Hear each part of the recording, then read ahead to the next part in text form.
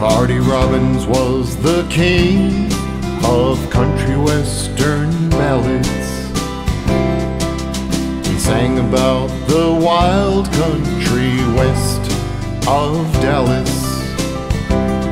Born in 1925 and raised in Glendale, Arizona, enchanted by cowboy tales, he once lived as a hobo.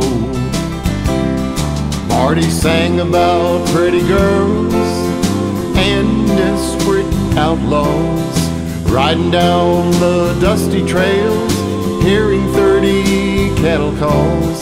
He sang about Billy the Kid from New Mexico.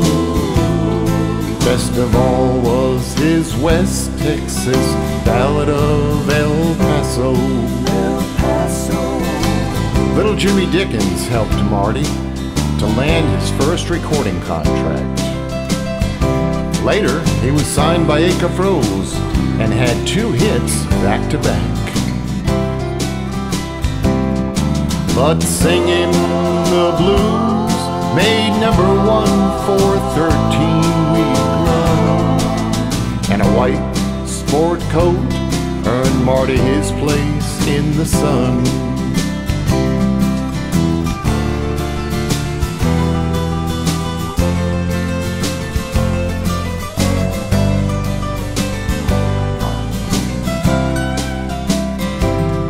Don't Worry and Devil Woman were both #1 hits.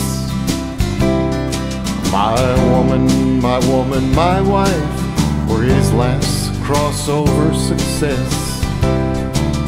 In 1982, Marty was inducted into the Country Music Hall of Fame. The king of country western ballads, Marty Robbins was his name. He's the king of country western ballads. Marty Robbins was his name. Marty Robbins was his name.